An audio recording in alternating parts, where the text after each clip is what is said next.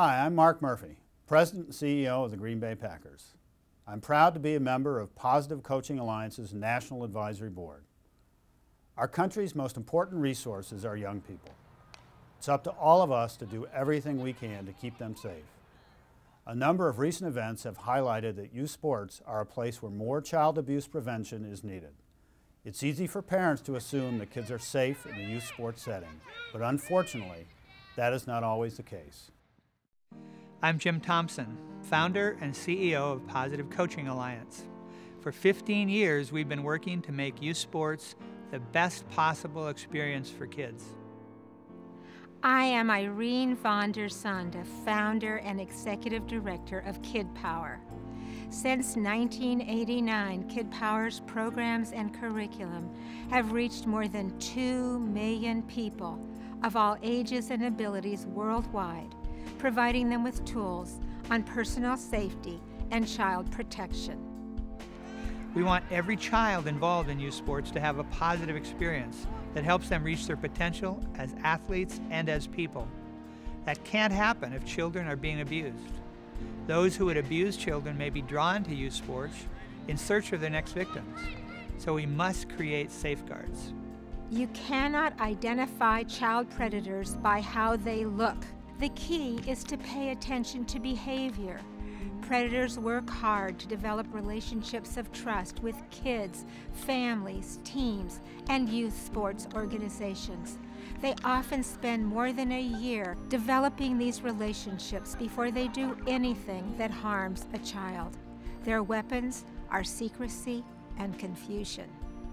When parents know what to look for, they can recognize some common signs before any children are hurt. Some of these signs are coaches giving individual players special gifts, coaches spending extra time by phone, email, texting, or in person with individual players outside of official practices and games, and coaches telling players not to share their conversations with their parents. If you see these sorts of behaviors, address them directly and immediately. First of all, tell your children that favors, gifts, and any kind of touching should never be a secret.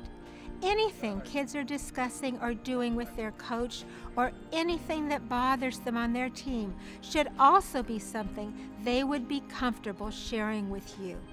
A major key to child protection is no secrets. In addition to discussing this with your child, you need to address the coach directly. Most coaches have good intentions and they want to know if they're doing something that makes you or your child uncomfortable. Hey Scott, how's it going? Good to see you. I just want to come out to practice and chat with you for a minute. I was talking to Jamie and he said that you gave him a jacket or something after practice the other day. Yeah, so last week the weather was really lousy and I saw that Jamie was cold out there in the field, so I offered my jacket to keep him warm. Okay, yeah, and I appreciate that, but there's something weird about it. He said to me, like, you said something like, let's keep it a secret, or was that? I don't know, that's what I understood. Huh, that's funny. Wow. When I gave Jamie the jacket, he thanked me and said, and I just responded by saying, don't mention it. So I can see why that could be misinterpreted and cause confusion. Oh, so it's don't mention it then, okay. Yeah. Then I can see the confusion there. I'm really glad to have this get cleared up because, it seemed to me like this was about keeping secrets. We just don't do that in our family. We really love having Jamie in the program. We feel like, he's enjoying the season. So Thanks for helping me clear that up. Al, I'm glad Jamie's having fun. We're glad he's on the team, and thanks for approaching me about this topic. Oh, well, always, Yeah. All right.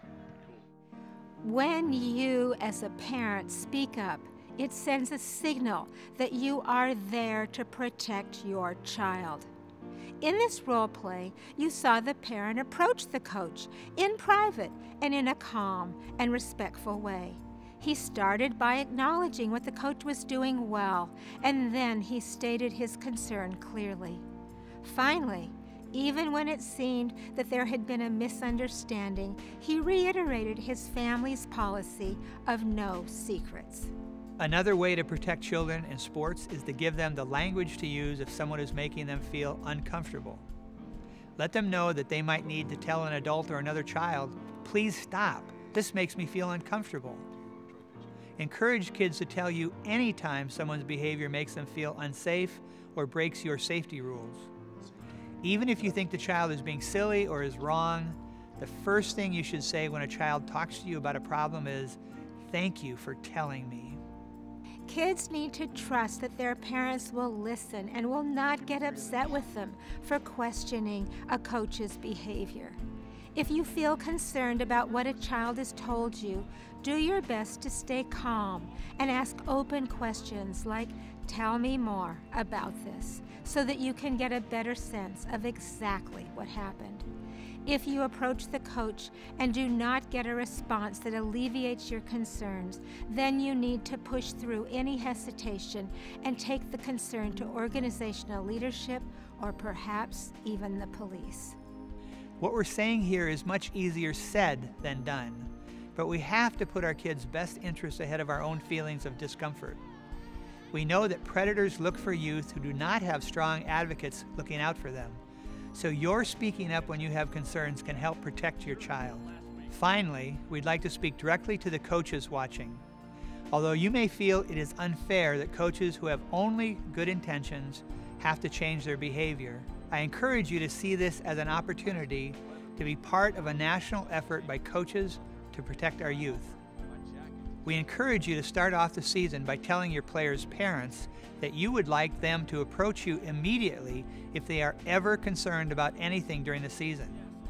Giving their kids a positive experience is your top priority, and you want to know if there are ever any concerns. We encourage organization leaders to adopt a policy prohibiting coaches from having private one-to-one time with an athlete.